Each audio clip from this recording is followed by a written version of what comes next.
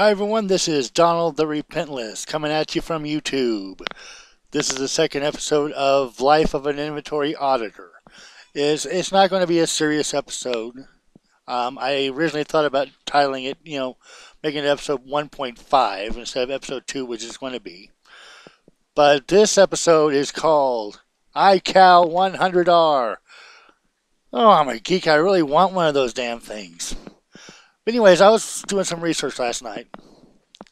Going back, there's one website that's I'm going to reference quite a bit in this series because it's such an informational one. It has a lot of information. It hasn't, for some reason, the guy who wrote this blog has stopped writing in this blog about 2009 or something like that.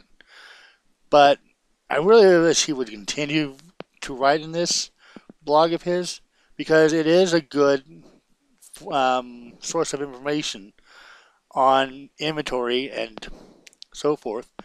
Well, I was looking at his entry on the various devices that he has used in his career, and I did some looking because I like the ICAL. It's just the most simple of all the devices I've seen.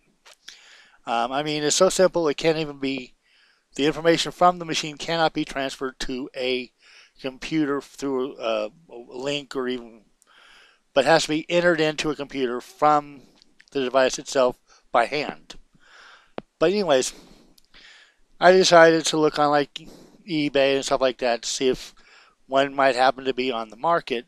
It's not. I mean, and part of the reason for that is because of the fact that this machine is still being used by some companies.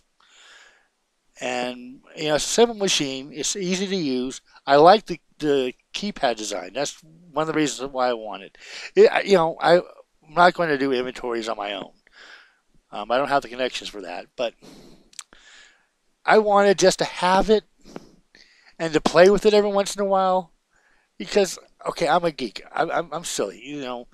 I'm probably weird. But just the idea of playing with this thing and doing 10 key on this old-fashioned type of machine. But anyways, one of the sites I came across was A.S.T, which I'll probably get into more in a different episode because it's an interesting company to look at because it does produce machines that are used by like files, inventory, counting, or whatever it's called, PICS, and other firms get their machines from this A.S.T Incorporated. But anyways, I found out that the ICALs are still being produced by A.S.T. And like I said before, I kind of geeked out. I said, "Oh my God, I want one of these things. I have to get my hands on one of these."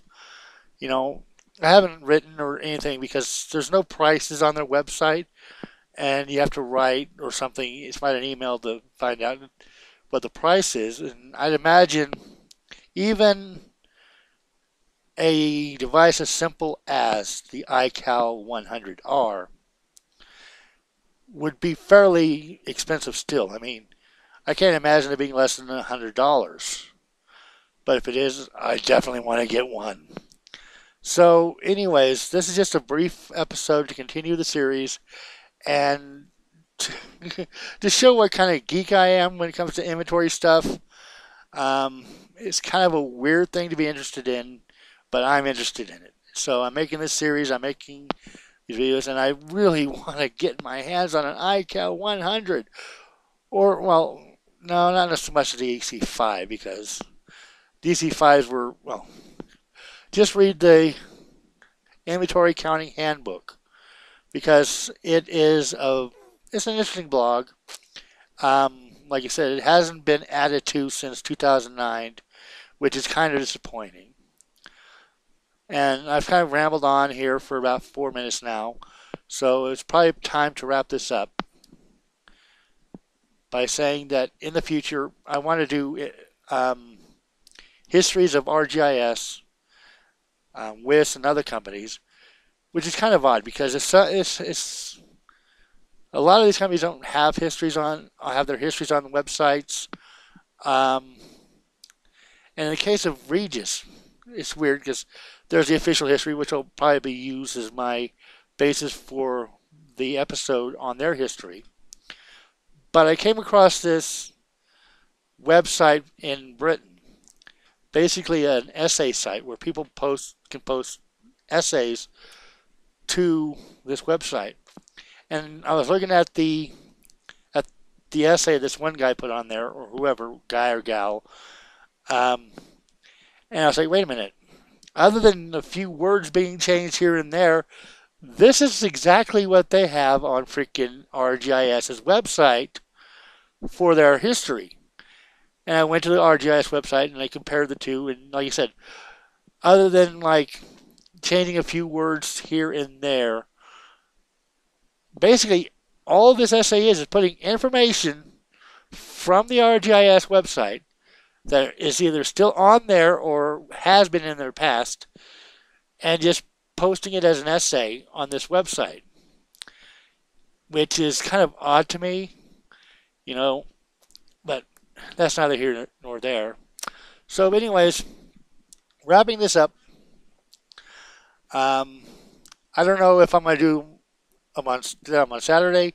I haven't yet decided what day will be the quote unquote official day for this to come out every week. But I plan to do, like I said, a whole series on inventory because it's work that it is the main work that I've done in my um, job life or history. So it's a very interesting subject to me and something that I really want to do something on because there is this lack, like I said last video, of this kind of information on YouTube. So until next time, this is Donald. Be sure to thumbs up this video, share it on social media, subscribe to my channel for more about inventory. This is Donald the Repentless signing off. Be awesome, everyone.